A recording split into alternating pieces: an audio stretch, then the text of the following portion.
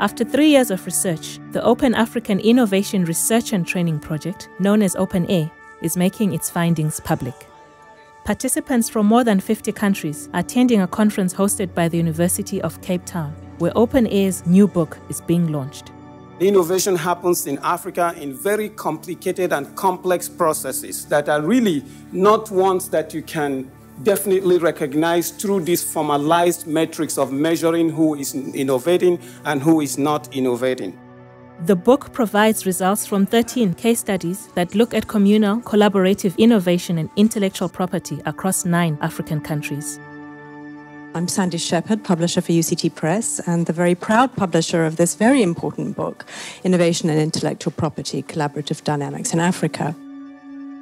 Intellectual property in the conventional sense has always been captioned or conceptualized in the context of a capitalist, one-person kind of breakthrough innovation that is either owned by an individual or a corporation. And little attention is paid to the knowledge production methods that are very communal and collaborative in nature.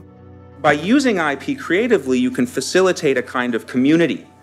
The communities operate on different levels. We need to broaden our perspectives outside of this siloed approach towards intellectual property to better create systems that are useful in practice.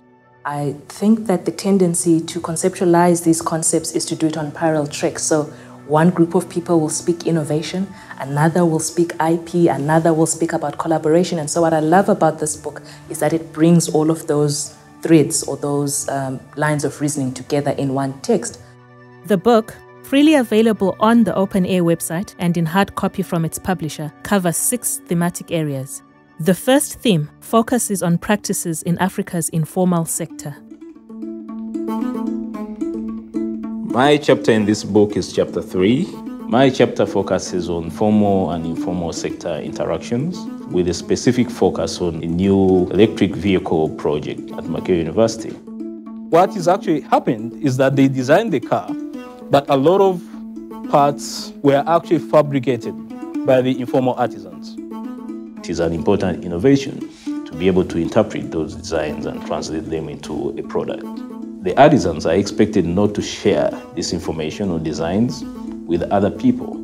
So that is the extent to which IP is involved. The key recommendation I make in my chapter is for government policy to not focus only on university-industry relationships. They also need to look at the possibility of transferring technology to the informal artisans.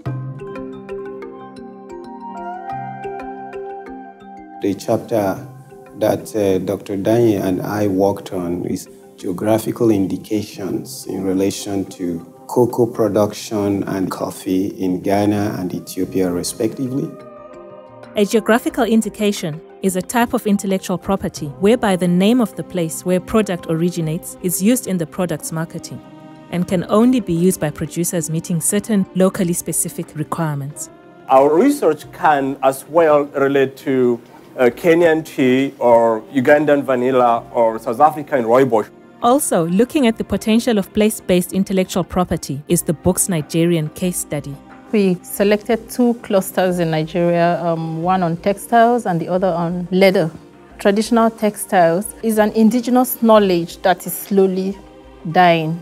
There is a high-end market for those products, but at the same time, they have to face challenges from imitation products from China and also products that are made using machine processes. The research question was how feasible it is to use communal trademarks to overcome those challenges. This is one aspect of intellectual property that is very collaborative, that is open and yet closed in the sense that people who are not producing within the cultural region or process, as in Ethiopian coffee, are excluded from this. But those who produce based on the traditional arable lands can really benefit from this branding method. I was trying to focus on the policy context. Is it possible to have a traditional knowledge commons in Kenya? And if it is, what is the policy environment that would facilitate the sustainability of this particular commons? If you have a TK Commons, basically it's a system whereby knowledge is shared among the people in a way that first and foremost preserves the knowledge, and at the same time it allows other people to use that particular knowledge beyond the communities for purposes of development. Also examining the notion of a traditional knowledge commons is the book's chapter on an existing commons, established by the Kukula traditional healers in South Africa. A Kukula leader, Rodney Sibui, is in Cape Town for the book's launch. Yeah, the type of knowledge that we are having is the indigenous knowledge. It's knowledge about treatment of ailment of diseases. And there we are using the species, the plants. Now this TK Commons has more the idea of sharing knowledge within all kinds of different healers. Doesn't matter which kind of healing schools they're from or where they come from, which ethnic group, to then be able to negotiate with outside interests. When we started, we were about 80 healers that come together, so that if there are some potential investors or the companies that like to develop business with us, and then they can come to us, and then we can share the knowledge with them.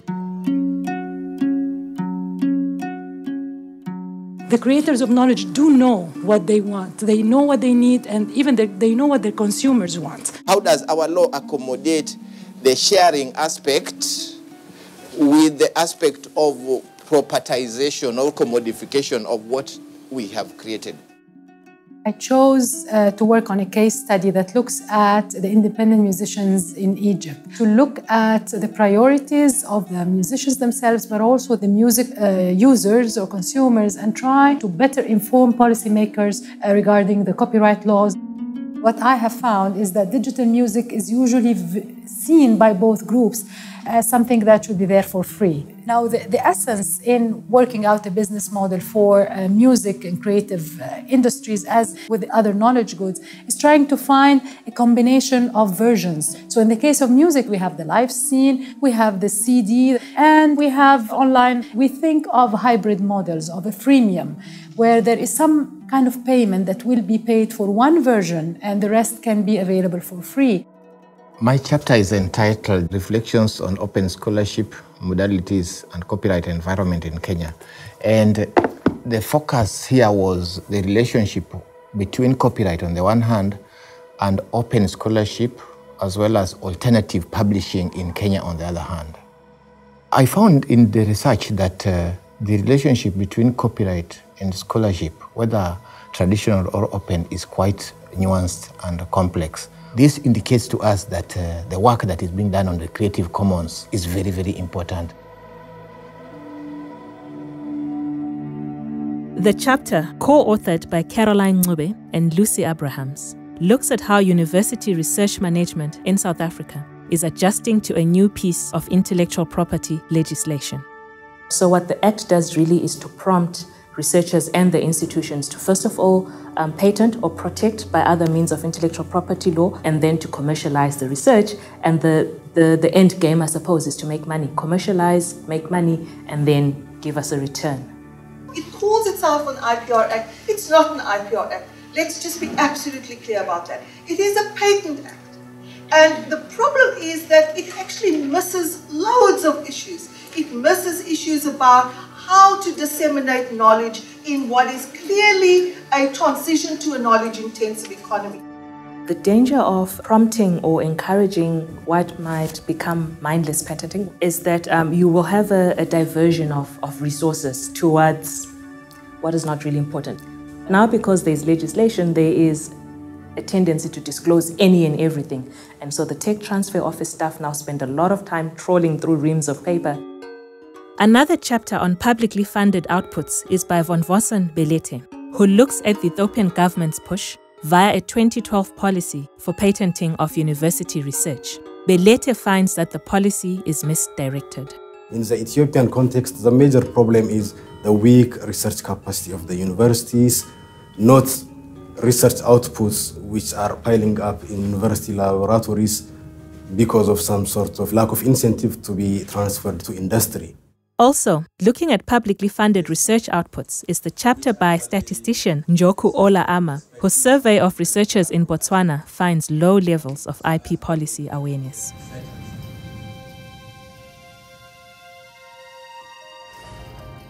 The book has 3 chapters on patents.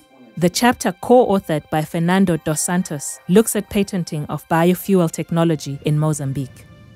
Green technologies constitute an opportunity for the least developed country, and especially for Africa, which is endowed with their natural resources, and it can really create a competitive advantage for Africa. Dos Santos and his co-author from the energy company Petromok find that all of the biofuel technology patents in Mozambique are held by foreign entities. It is important that a local technology mechanism be developed, especially in relation to the small-scale industry in the area of biofuels. The study by Ikechi Mbiyoji examines the lack of capacity at African national patent offices. And the final patent chapter, co-authored by Bassem Awad, looks at Egypt's attempts, largely unsuccessful to date, to encourage local development of biofuel technology. This book contains all kinds of evidence that there is abundant innovation and creativity in diverse contexts throughout the continent. So the book essentially provides now the evidence that in some cases intellectual property indeed can be an incentive for innovative activity on the African continent, but in other cases can be a stumbling block. And that oftentimes it is not so much a question of either or, but it is a combination of both. A little bit of openness combined with closed systems in some respects. We believe that sui generis models that are just made for a certain kind of innovative and creative activity are more suitable, or at least are worth investigating more. When we talk about communal forms of protection, like the Creative Commons or the traditional knowledge commons or patent pools or communal certification schemes to brand geographic indications, these are all ways in which IP systems are leveraged to facilitate collaboration, not exclusion. The whole concept of collaboration is a dynamic that we found that is really underemphasized in intellectual property jurisprudence. And this book helps not only to tease out the essence of collaboration in production of knowledge, but also to situate it in critical context in the African societies that we were privileged to really encounter on the field.